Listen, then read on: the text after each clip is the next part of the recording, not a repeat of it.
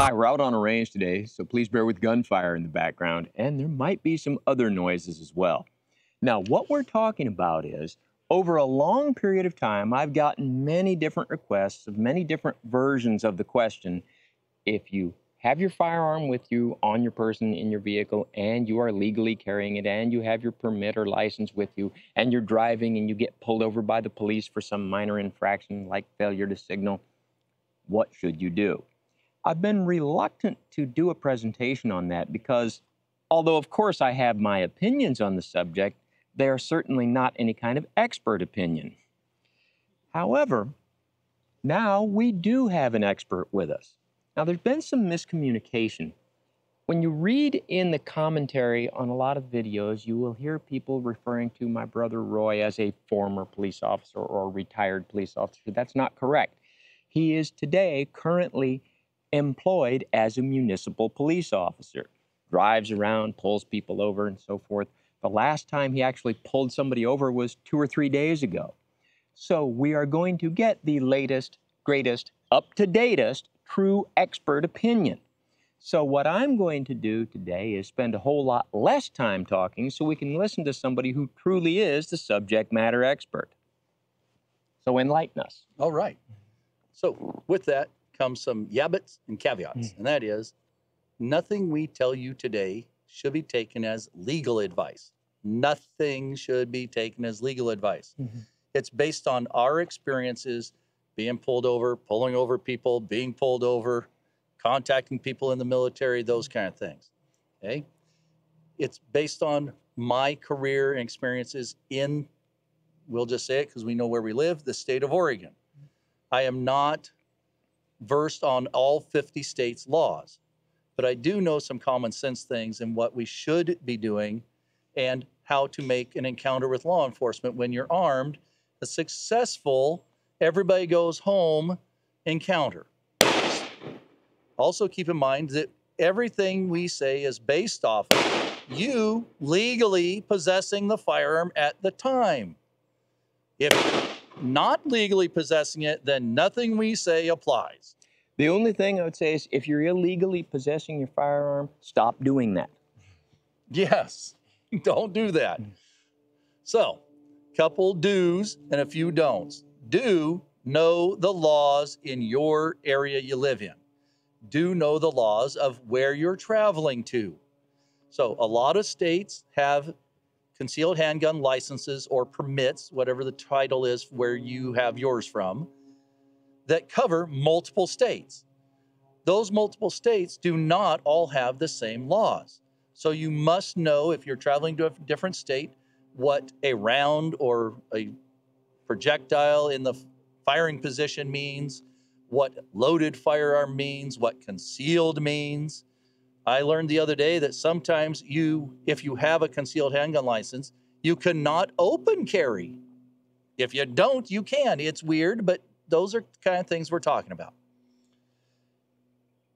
Do follow, within reason, requests that when you're contacted by law enforcement, they make, like keep your hands visible, move slowly, tell them where the firearm is, i.e. if it's on your hip, shoulder holster, etc.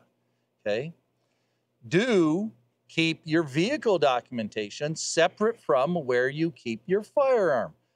Don't put them both in the glove box or the center console. Don't keep them together.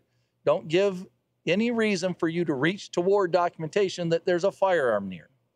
Do make slow, deliberate movements. And again, i.e., we're going to show you in a little bit, we're going to do a demonstration, but if I have my wallet here and my firearm's next to it on my hip carry, I don't want to just reach back there and move my shirt where a partner over here may see it or somebody, because cops hate surprises, especially in the dark, especially when they're a rural cop out in the middle of nowhere. You can understand that. That's why you're carrying a firearm, because you hate surprises. So keep in mind, in some places, if you have a concealed handgun license, you're allowed to carry a firearm. In some places, you can carry multiple firearms. Know which is which, and don't get cute. If you say, oh, I'm carrying this gun, and then you don't tell them about the other one, nobody thinks that's funny. There's very little sense of humor about such things. Also, as what Roy was talking about, obey the requests of law enforcement. There have been times where law enforcement has told me to do things they had no authority whatsoever to tell me, made requests they have no authority to make. But you have to really think about whether or not you want to obey such things and comply with such things. The vast majority of the time, do what you're told. You can file a complaint with Internal Affairs later. Starting an argument that turns into a roadside debate never is a winner for anybody. Let me tell you an anecdote. I'm traveling with my friend Joe. Yes, Joe is a real person. I just changed his name. And not me. And no, I'm not Joe, for everybody guessing. You've never seen Joe. Hey, we're traveling in 2 different cars. Joe didn't quite make the yellow light. He got pulled over. He has his rifle on the seat next to him, loaded, 100% legal in that jurisdiction at that time. The police officer orders him to unload it, disassemble it, put it in the trunk. That police officer had no authority whatsoever to tell Joe to do that. But of course, Joe complied with that. Getting into an argument never turns into a win for anybody. You can file a complaint later. You can file your grievances later. The next day in the office or when represented by your attorney is the time to say, hey, that cop told me to do that and he has no authority to do that. He needs some remedial training.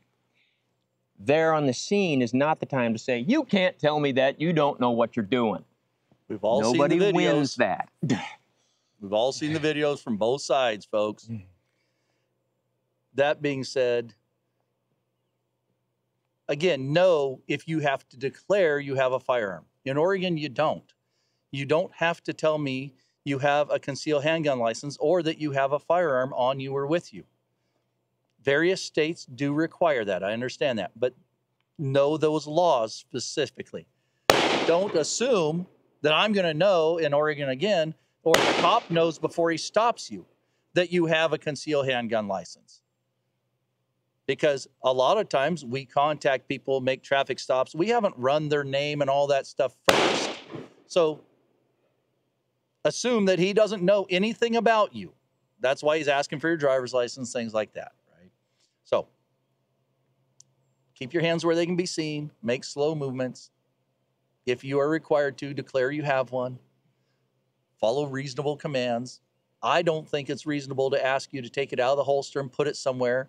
Okay? It's safer in your damn holster or up on the dash. As far as I know, no cop anywhere has the right to take your firearm from you and run the serial number to make sure it's not stolen. Okay? Again, make sure you know the laws, where you live and where you carry. So you want to do a demonstration? Yeah. With that, let us get reset. We're going to do a demonstration. So I'm dressed up in a little bit of garb today, and we'll be right back.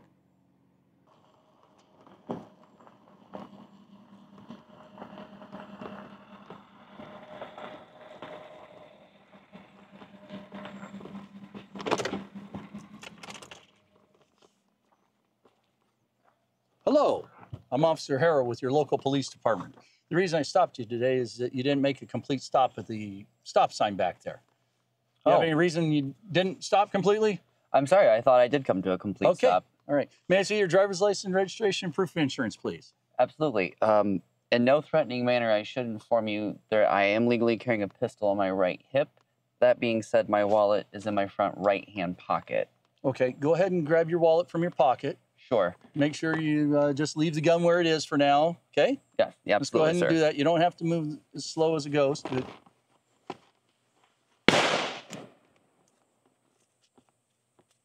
And do you have a permit in the state of Oregon? I do, yes. There you All right. go. Thank you. I'd go back, I'd confirm everything, I'd make my decision about my traffic stop. All right, there you go, sir. So I appreciate you telling me that. Just make sure that you make a complete stop when you're driving through here, please. And otherwise, thanks for your cooperation today. Absolutely, officer. Have a great rest of your day. All right. Good afternoon. How you doing? I'm Officer Harrell with the local police department. The reason I came out here is that the property owner likes us to drive around every once in a while, keep an eye on things. I haven't seen you before. I don't see a car here close. So I was just wondering what you're doing out here and if you have permission. Gotcha. Yeah, I'm friends with the owner of this property. They've given me permission to be out here. Was taking a little stroll in through nature and was gonna maybe do a little shooting here. Okay. You mind if I get your ID real quick from you? I'll write that down. I'll call the owner, make sure we're good to go. No, not at all. All right. It's gonna be right here in my front pocket. Do you mind if I grab it? No, go ahead and grab just your ID. All right, and Oregon has open carry, so I don't have to worry about any of that. You're legal as long as you're not wanted or anything. You're good to go. So I go back, I check everything, I make sure I call the property owner, and they know he's out here, and give him permission. So everything's fine. Everything's legal. All right, John. There you go. Thanks a lot. Thank you very much. Just make sure when you're out here shooting that you either shoot into the backstop where the targets are, or you know where your bullet's going, because that's, even with a handgun. I can see a building down there. People get freaked out, right? So just make sure you know where the bullet's landing, all right? No problem. Appreciate Thank you for your time today. Hopefully we showed you a couple examples of how things should go when everybody's legal and cooperative and respectful to each other. And on the word of respect, let me add a couple of things to this. We see that as John gets pulled over and the officer comes up and talks to him, okay, one of the things that I've found is a really good thing to do is do not lie or try to get out of anything when you're talking to the police. Of course, you have a right not to talk to them, but if you're going to say anything, don't lie. You ran the yellow light, take responsibility for it. And so as the police officer walks up to me, and I've got my hands on the open window here, as he walks up, I start by saying something like, "Is that light a little too yellow?" "Yeah, I was afraid of that." Now he knows you're not going to try to lie to him, and everybody knows why we're here. You build a really good rapport when you do that. And when he tells me he needs to see my driver's license and so forth, I say, "No problem, I'll be happy to show that to you. It's in my wallet in my right back pocket, and my pistol is in my shoulder holster in my right armpit. What do you want me to do?" And that police officer will usually give you very clear, easy to understand instructions. And when you comply with those, move slowly. Not comic book slow that takes all day, but don't say, "Okay." Slow. That's the one thing I wanted to add. Yeah, good advice.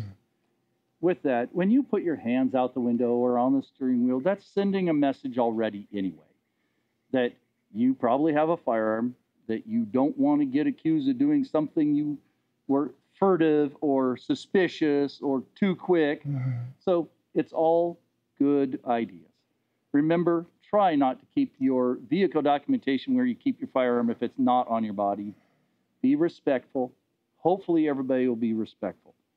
With that, I hate to say it, but I'm going to anyway. Keep in mind that there are places in this country that law enforcement believe only law enforcement should have guns and nobody else should, and if you do, you're a bad guy. It's unfortunate. It's the way it is. And if you live in those places, you know you do. Now, that being said, roadside, in the dark, daylight, out in the middle of nowhere, the cop's by himself, and so on, is not the time to get into those arguments about who's right, who's wrong. We need to try to maintain everything as respectful as possible. And if you're not treated with respect, go file the complaint, the lawsuit, whatever it is, later. In the field at the moment is not the time to try to settle who's right and who's wrong. Okay? It is an unfortunate thing that there is a really, truly a very small minority of police officers that have certain opinions and practice what they call the should-be law. They don't think that you should have guns. And therefore, they're willing to lie to make a case against you when they know that you didn't do anything. It is a small minority, and unfortunately, I have dealt with such police officers on a few occasions. And you will gain nothing by exacerbating the situation with telling everybody all about your rights. Obey the instructions if possible. File the complaint or report or lawsuit or get your attorney at some time other than right now. I know that sounds harsh, and I know no one wants to have to be on the wrong end of abuse and do nothing about it. But again, you've got to play it smart. And if you play it smart and if you play it honest and you're right up front about things, you'll find that 99% of the time the police will be too. Yeah, that's what we hope for everybody. Is everybody goes home with the same number of holes they left home with.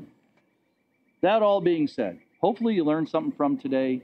Remember, always know the laws where you are. If you need legal advice, consult an attorney. And get out, train, practice, know your equipment so you're always the best prepared for the worst case situations.